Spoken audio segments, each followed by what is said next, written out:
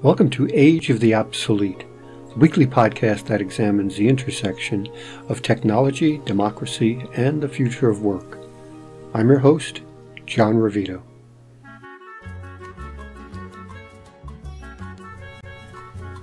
The days were long, the work monotonous. Hour after hour, rows of mustachioed men in starched white shirts sat in La Galleria, slicing and rolling tobacco leaves into thick cigars. The atmosphere was cacophonous, one in which the metallic grind of the delivery trucks blended seamlessly with the incessant tapping of knives on the cutting boards. And above it all, soaring free like an uncaged bird, was the voice of the lector. The lector was a professional paid by the factory workers to ease their toil by reading aloud from the daily newspapers, as well as from novels such as Don Quixote and The Count of Monte Cristo. So highly valued was a lector that the workers would hold auditions and reward the selected candidate with contributions from each man's pay. In addition to a loud and sonorous voice, the lector needed to have excellent oratorical skills and be capable of acting out multiple parts. If a reading was well received, the workers would rap their knives on the cutting boards to show their appreciation. The tradition of the lector began in Cuba during the second half of the 19th century and continues to this day in factories and gallerias across that country. But what about here in the United States? I'm standing on the 26th floor of a major financial institution, a few blocks west of Wall Street in downtown Manhattan. Though it's the middle of the day, the floor is completely soundless.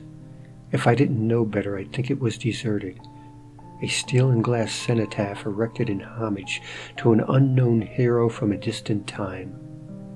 But of course there are people here. Hundreds of programmers, analysts, and project managers, all of them silently row after row of 6-foot-high, acoustically paneled cubicles. I'm here today because I have a 3 o'clock appointment with a senior IT manager, but somehow I've lost my way and can't find his office. And yet I'm hesitant to ask for directions.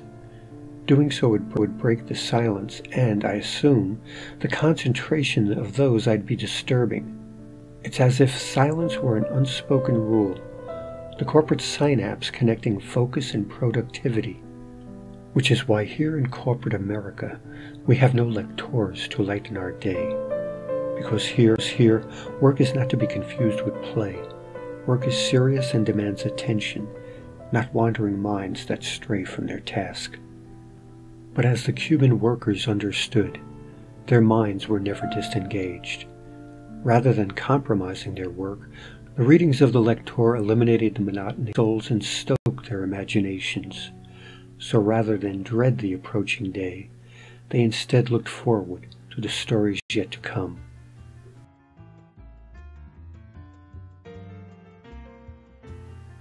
Were it in my power, I would become a lector. I would sit on a platform high above the silence and each day read aloud to the men and women working below. Poems and stories filled with magical enchantments, tales of courage and commitment, passion and betrayal.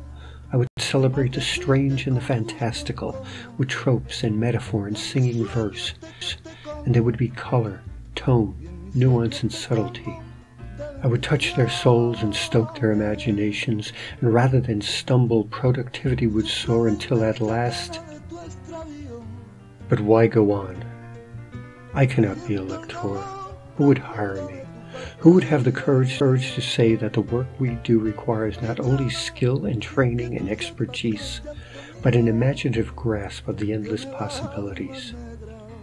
No, I cannot be a lector, but the hope remains that one day I can.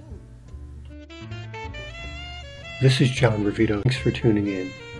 If you have any questions or want additional information on any of the topics covered in these podcasts, please go to our website at ageoftheobsolete.com.